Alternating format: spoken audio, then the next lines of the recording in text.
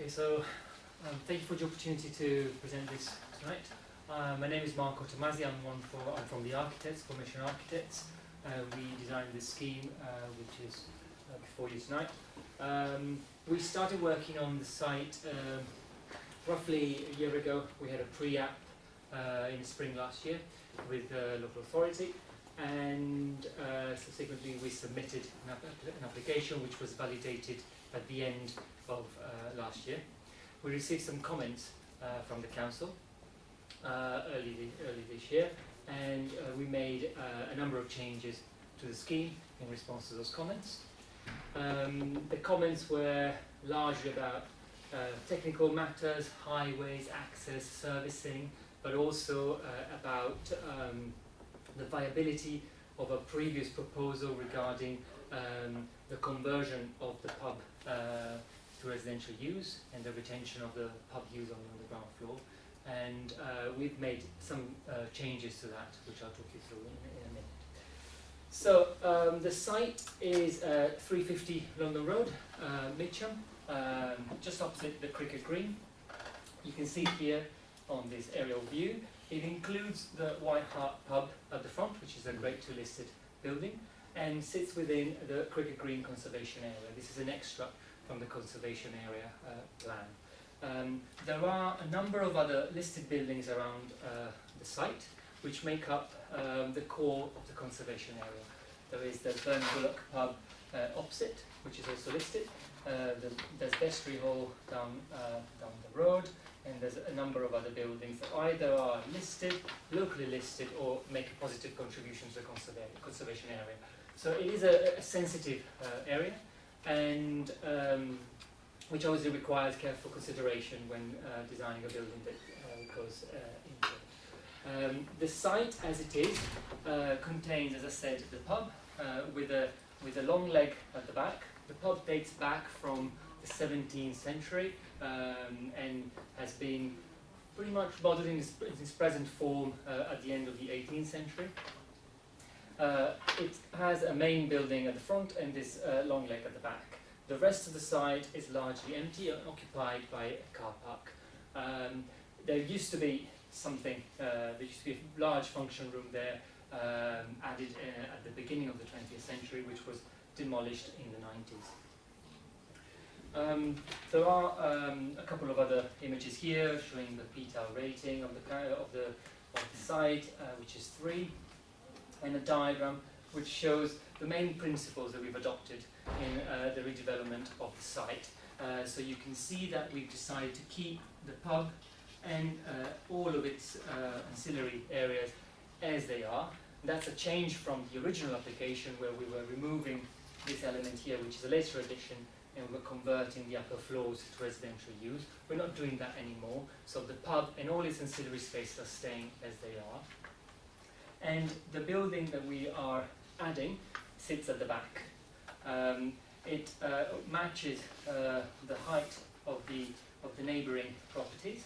This is a housing scheme just adjacent to us, which is 3 stories with a pitch roof.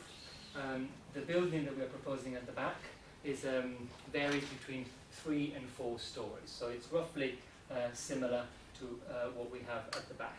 We've got quite generous distances to neighbouring properties, especially these to the north. We've got over 20 metres, and there's some existing trees along the boundary that provide further screening. One of the key elements that we assessed in designing the scheme was the impact of the new build from the conservation area, from the cricket green. And this is what these views are illustrating there. You can see that from a visual, from a position along the frontage just opposite, we can, looking straight at the White Hart, the proposal sits right behind it, and this is from a distance of 65 metres, and you can see that there's a very limited amount of building that can be seen, and as we get closer, about 50 metres, we can only really see that little side there, and the top of the building completely disappears behind the White Hart. So we try to make sure that there's as little impact as possible towards the centre of the conservation area. Beyond the 65 metres, we are 100 metres from the building, so there will be some visibility, but it's actually in the background very much. I think these are the other way around, so I'll start with this one. We can see that this is the same series of diagrams that illustrate the thought process in determining the form that we've adopted. And it's obviously a bit simplified, but you can see that we try to continue the massing there, for the residential building, and then have a building that occupies the car park going towards the back of the site. The main purpose of this element is to mediate between the scale of the existing annex to the pub and what we're doing at the back. And that was also something we discussed with the Heritage Officer at the first pre-app, and it was felt that it was quite important to make sure that both in character and mass, the building at the front was sympathetic to what's happening in the courtyard. And that's what we've been doing with by shaping the roof of this block to come down and meet the eave line of the existing annex, and then it gently slopes up to a full 3 stories. So we've got 2.5 and 3, which matches the height of that. This partially hides the building at the back, which is a floor higher, but again with the top floor hidden behind a roof. The roof shape is also something that we played with and helped us shape the building so that it's less visible from the cricket green. So you can see that a notional visual cone from opposite the White Hart ideally shaves off the elements of the volume that would be too prominent. It's not the only way we use to determine the massing. If the shape of the building also responds to the site, this slight angle allows us to retain all the trees around the site, and that's why we decided to do that, whilst allowing for a more generous space at the front. But at the same end, also, all these lines are a result of that slight torsion, and that's really what determines the shape of the roof. Shape of the roof, that by virtue of providing a pitch roof throughout the building, in our view, makes it fit in better with the context. It has a reference to the traditional shapes around it. We deliberately didn't choose to have a more traditional language in the architectural treatment of the facade, so we went for something quite similar, simple and contemporary. So you can see that the facade fronting the courtyard is actually quite pared down. Have 2 minutes.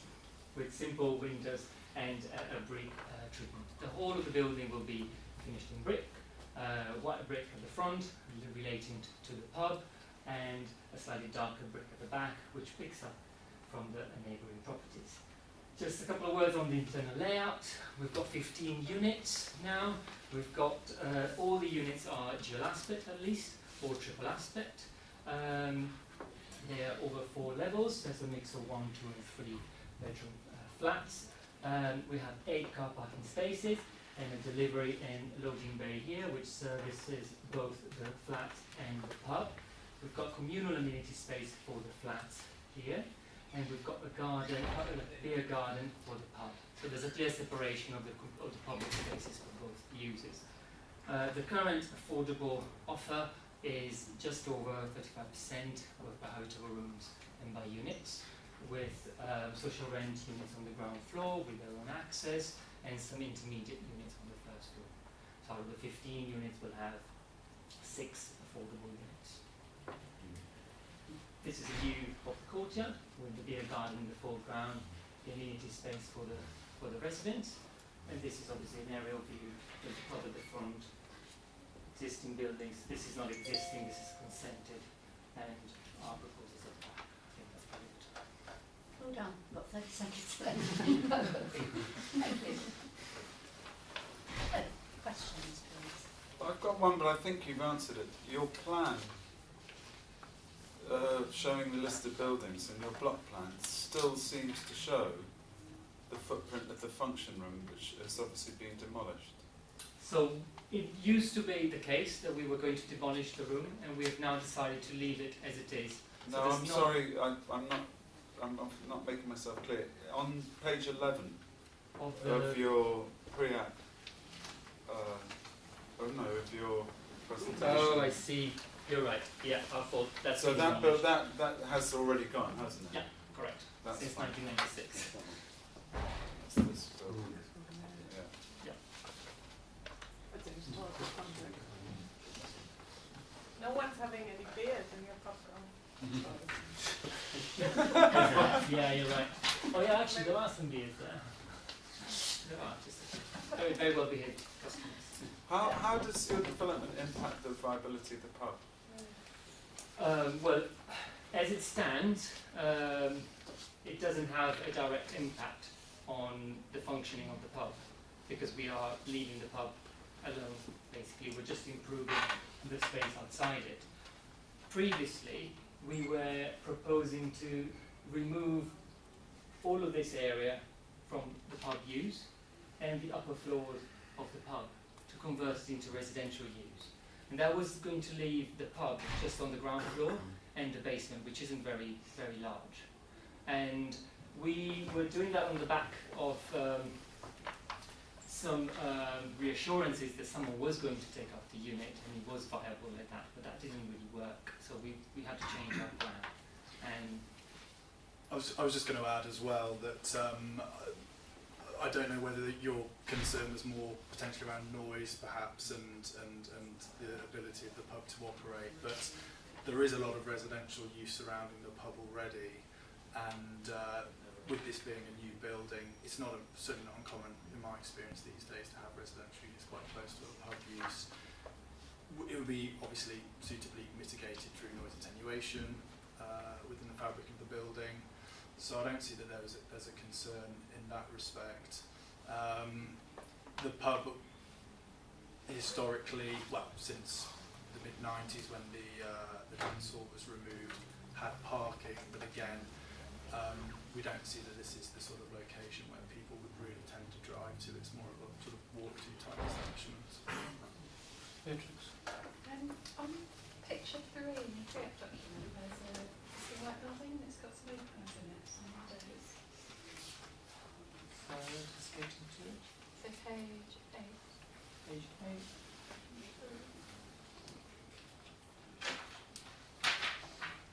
Picture 3. Yeah, we've got some windows. These windows You face. know the next picture? 3. That one. Yeah. Those Yeah. windows are where are they? Is this your bike shed? Have I got it in the right place? Are they? Yes, the bike shed is actually quite low, so it will be just below those windows. So there was a question about access to these properties, and so we tried to avoid being right in front. So the bike shed should be right there, just under those windows. And the low and that's not a boundary spread of flames issue or anything like that with a bike shed and some windows or anything. It's Sorry? used behind. Say it again. There's no building regulation issues with the bike store directly underneath the windows. Not that I'm aware of. If at building, sorry, just 1 second. We're actually looking at the opposite side. Yes. Okay. Because so that, this is the those red windows, label those that- windows are here. Okay. So the labels were on. Yes, those windows are here, and So then how far are they away from the windows? no, it's Up to four? window 3 looking north that way. So that way, it's here. It's there. And so how far are they from the windows opposite? Well, Oh, they're over in that corner down. they're here. Okay. The window, I think there aren't any residential uses behind those windows. I mean, we took another look at the site today. It's very much, well, if it is used at all, it looks pretty unused, but if it is used, it certainly doesn't look to be a residential use. Is the pub functioning at present or no? And if you're the owner of the pub, the land, the building, or Our client is. your client? Yes, yeah. Okay. Is anything going to be done to the back of the pub? What does the back of the pub look like if you're in the building? Is anything going to be done if So, it's not? we are proposing only one slight change to the fabric of the pub, which is an additional door in that position, because there's currently a metal staircase that gives access to this wing, which sits where we're proposing our new building. So we're replacing that access, which is also a fire escape, with a new internal staircase. The pub is in a pretty good state in terms of external state. It's painted white brick throughout. Do you know any precedent where people access their front door via a pub garden? I can't think of any precedent. We were never envisaging that this would be the main access to the residence. There's a second access from the back, which is where all the parking happens, which is where all the refuse is picked up from, and the main entrance to the residential scheme would have always been from there. The main reason for this gate, and sorry, I should have probably made that clear, is to make sure that the pub can also use the servicing and loading bay at the rear. So the residents wouldn't really have a reason to use this part, which we actually think is a lock or something. Can you just clarify the south entrance, because presumably the adjoining property has access rights along that road as well, because it's going to serve more than this property. Yes. But your red line boundary, starting from this far south, comes along the boundary, then takes a kind of wandering line further and further away from the boundary, which appears to then leave parking spaces unallocated, and I don't know whose land that remains in, as it were. So is there any restriction on these residents parking off outside of your red line boundary in those parking spaces? So you're quite right. The side boundary is quite convoluted, and it took some time to get to the bottom of it, because originally we did think that that would be part of our site. These spaces, as they stand, they are used by the Wandle Court residents, and they are private. They're not part of our site. There is some informal parking happening on our side of the site, and we are going to regularise that, and that will be part of our parking bays. And there's 5 spaces here and 3 spaces down there. And on the 3 linear spaces at the entrance, on the left of the entrance, when having driven in and parked, you then have to drive into the site and follow the service vehicle tracking to get back out again, presumably. You can't back out. You're not proposing that they back out, are you? No, I wouldn't. I'll have to read the transport statement again, but I think that's the assumption. You wouldn't back out onto Broadway Gardens. So we get the parking that potentially your access road gives access to those parking that's off your site, that your residents will somehow be prevented from ever parking in those places. Is that right? Well, they would be trespassing if they used them, essentially. They don't belong to them. Would they be allocated? I'm just thinking, I mean, if you don't designate them and put various bollards up and all the rest of it, you're going to find the residents parking in it. Is that absolutely. I mean, if there needs to be signage to police that kind of thing, then absolutely. Or harder measures, as you say, like bollards, perhaps. I suppose there would need to be some coordination between the landowners to make that work from a management perspective. But yeah, it's certainly possible. It will have to be managed. Great. Okay, I'm just looking at it from a design point of view. There's obviously areas where the management kicks in rather than the design. Well, of course, I mean, that's the only access we have to our site, the vehicular access, so we have to use that vehicular access. It just so happens that these units rely on our access. These parking spaces rely on our access. So I can't see another solution. Any more points of clarification? Yeah, can I just be absolutely clear? You said that there was a gate, and that are you expecting residents to go in that way, or not? Or are you expecting them to come around the back to go into the scheme? Because I would have thought that access is attractive and also a pedestrian route to Mitcham. I think it is a potential. Yeah. I think it's definitely there, and it's a possibility that it will be used. Yeah. It doesn't have to be the main use, and if there were issues within, this access being shared with the beer garden, because sometimes they tend to be fenced off, so otherwise kind of wander out from there. There might be some limitations to the amount of permeability that we can have, at least during pub operating hours. In that case, we'll have to use the rear. But in an ideal world, yes, it would be a shared space. You'd have that permeability through it. Yes. Yeah. Can I? The 2-story wing. Sorry, my voice is going funny now. which attaches to your building. Was there anything in relation to the elevation that exists? Any importance to that one? It's part of the listed building, is it? Well, it is part of the listed building. It's Yeah. actually quite old. Yes. So it's very simple. The elevation is very simple, very pared down, very utilitarian, as opposed to the main frontage of the pub, which has got some classical composition. There are this part of the building used to bend Yeah. and connect to the big functional room. And that's why there aren't any windows there. And that's the area where we're proposing this new aperture, a new door that gives access to the stairs. But other than that, there isn't a clear rhythm or identifiable composition in the facade. It's just Okay. But that facade doesn't read, sorry about my voice, inside your building. You've got a new facade over it, is that correct? it actually does in a way, because when you are in this open lobby, there are two kind of ramparts that Yes. keep the building up, and we are exposing those. Okay. So you will actually be able to read it. Quite nice, You can yeah. kind of see it there, and we just had to, we made a feature out of those, Yeah. so to speak. Two very quick questions. There's been some interesting stories about poor doors and kids not getting access to the play area. How are you going to designate car parking spaces?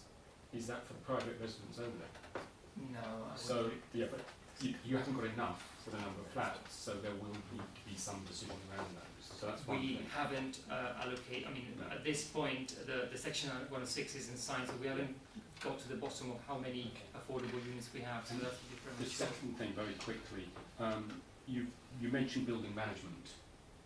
How much building management are you envisaging? Because again, that puts rents up, Of course, and service makes charge. some, etc. So, because I know you have to move the bins by building Yes. management. Is there any other?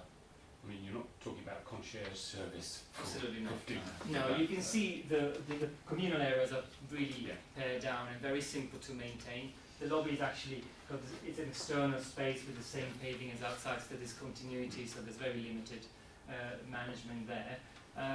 There's a fair amount of green space that has to be maintained, and the same company will likely be able to provide the service for the bins.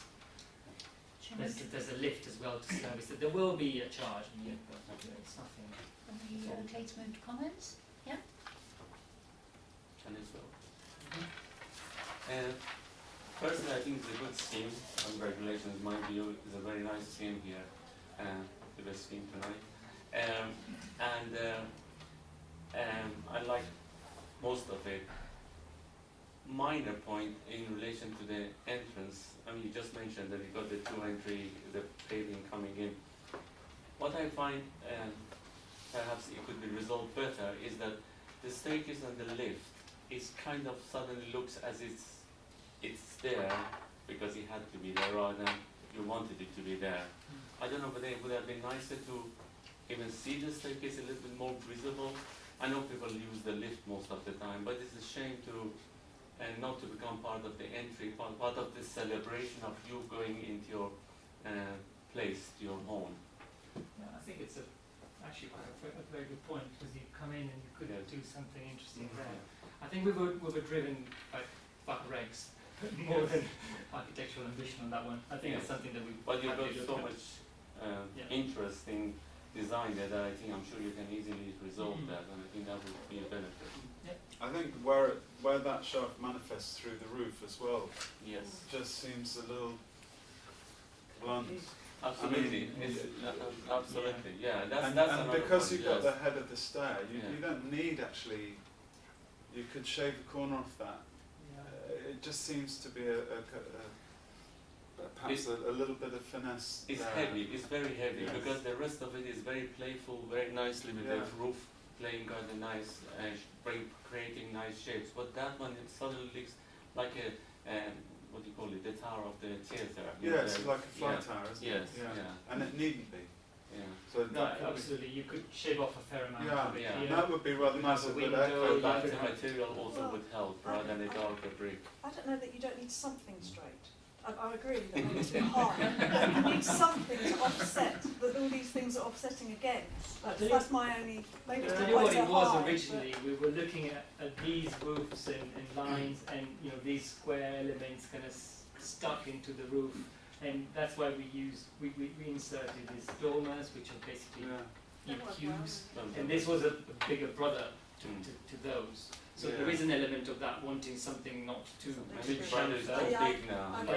but there is definitely scope to animate it a bit, perhaps. Even if it was glazed a bit more, so it's Yeah, even a window there would be intriguing, actually, wouldn't it? It'd be nice inside as well. Yeah. Absolutely. But I mean, it's in planning, isn't it? So it's a kind of You can modify it in planning as you want. You do it design material amendment after. I mean,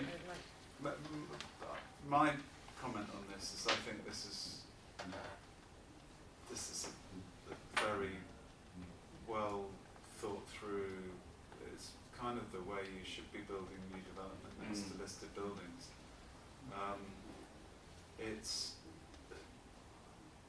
It's actually for colleagues on the panel, it's quite a contrast this to the one we just seen, isn't it? Because by virtue of it has a character of its own. It's a contemporary building, but it respects what's around it. It's I think your explanation of how you arrived at that roof is really helpful. It reminds me a little bit of Cambridge or somewhere like that. You go into a little pub courtyard and there's a interesting new development behind. I mean, Mitcham as Cambridge. Now that's a thought to go on, because Mitcham's got so much potential and so many of these lovely listed buildings. And the idea that you create a proper courtyard at the back. I have a slight nervousness about half of that courtyard being private amenity space for the flats, hidden by a hedge that looks as though it's only about 4.5 feet high. It clearly, the hedge will not do anything acoustically. Acoustically, that is one rectangular courtyard space. So if I'm sitting trying to read a novel on the lawn in my private amenity space, and 3 meters away, a couple of guys are, shouting at each other and having fags. It probably it's not as idyllic as it could be, but hey, I'll try. it's a fairly, I don't know that there's an easy way to solve that, but visually it's very attractive. I just think acoustically, this is the trouble with these CGIs and things. You can see what a building looks like easily nowadays, but what does it feel like? What does it sound like? What? What does it sound like? Yeah, I mean that's with architecture's about space, and you can't see space, but you can hear it. You really can hear it, and but overall, I think it's a really nice development. I think so. Yes. And note, everybody, it is taller than the listed building, substantially taller than the listed building, and it manages that relationship, which I think is to your great credit. And very good presentation actually. It's quite easy to read, and which helps a great deal. Yeah. It's also what we need to do in London with all these urban infill sites. It's the only way to kind of get the housing numbers you need. So working on the hierarchy of the space planning internally. So I know you've got the deck access and I can see where you needed it. But it does go past the bedroom windows. And I didn't know whether maybe if we're talking about the core and how it protrudes upwards, whether actually maybe it'd be better set back or internalised or something so that you could maybe have an internal corridor that would then prevent, so you could properly get dual aspect. So some maybe single aspect, but you've never had this over. I mean, then it would become single aspect, obviously. They pretty much are single aspect because you're not going to open. Yeah, I mean, you do have quite good cross-ventilation with this topology. What we normally do is we put some frosting up to a certain height, and the higher bit of the window is then clear.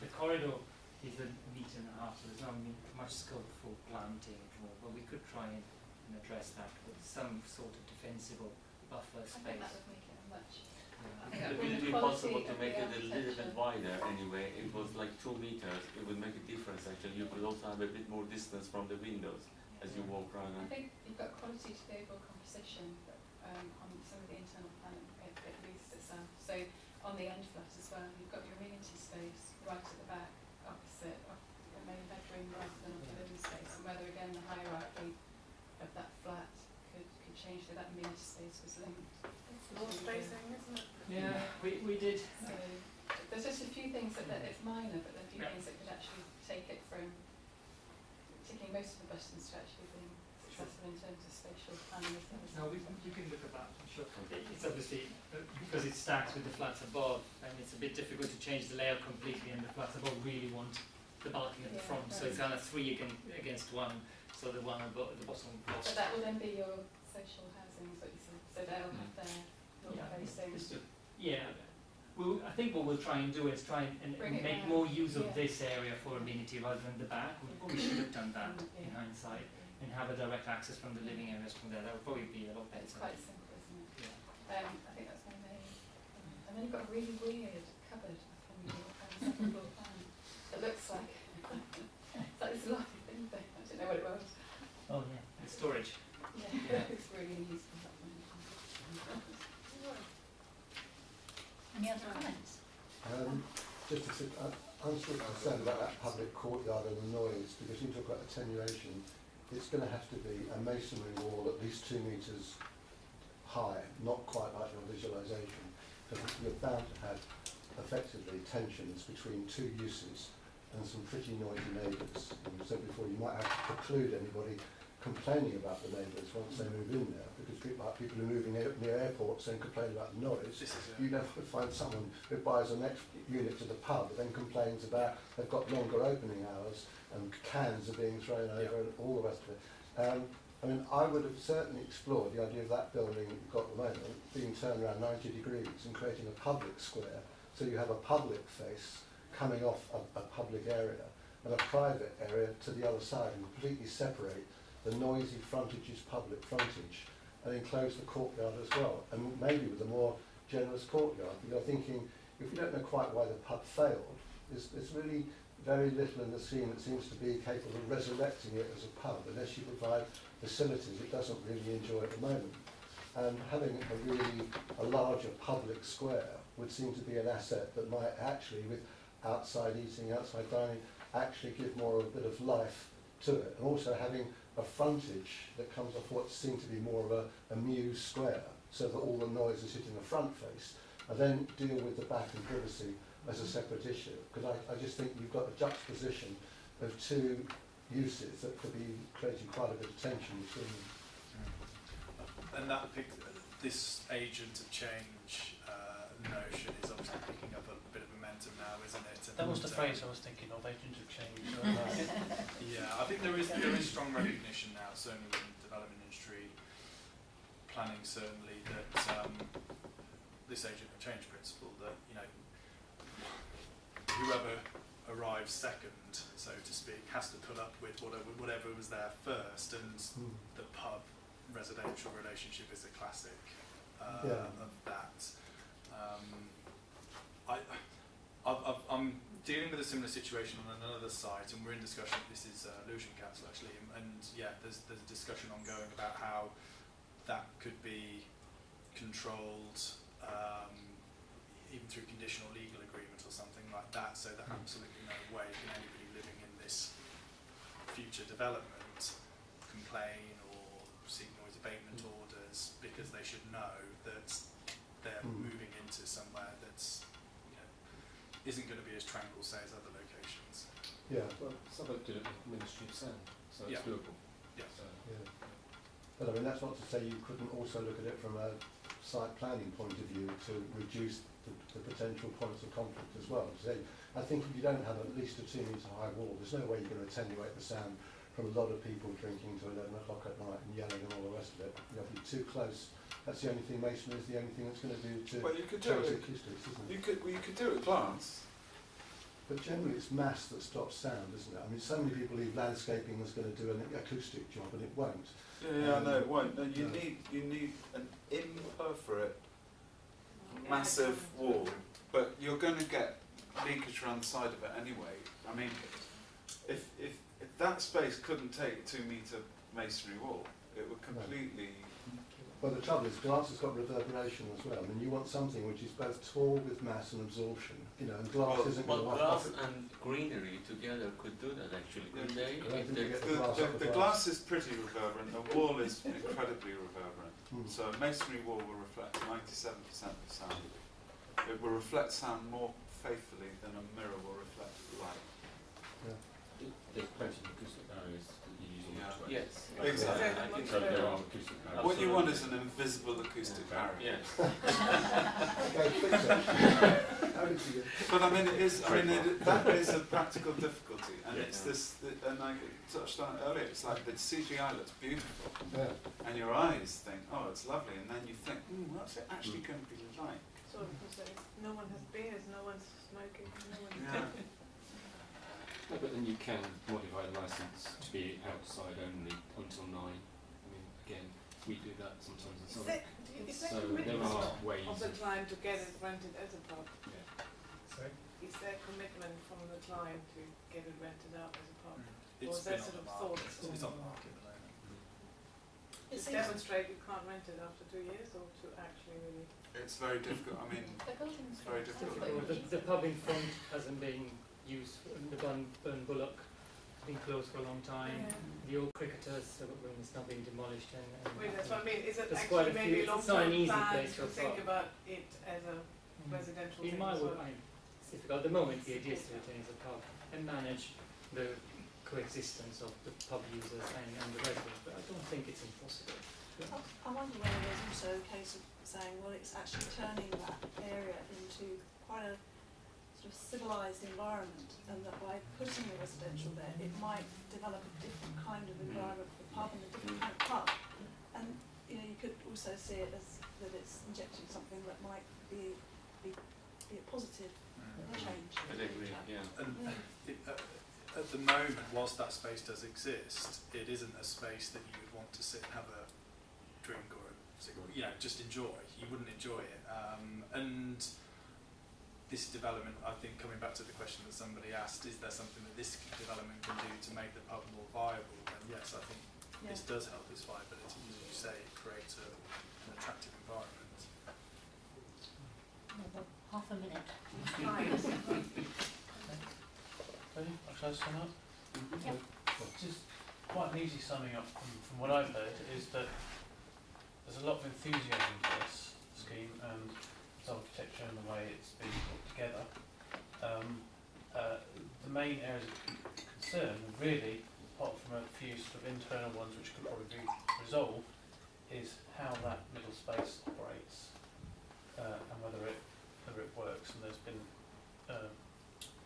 people have said it could be good as it is, people have said it could be problematic as it is, and someone suggested a physical site planning or fundamental changes perhaps, or could be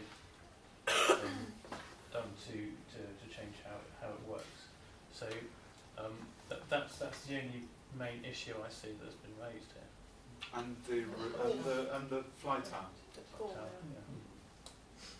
Internally and externally, I think.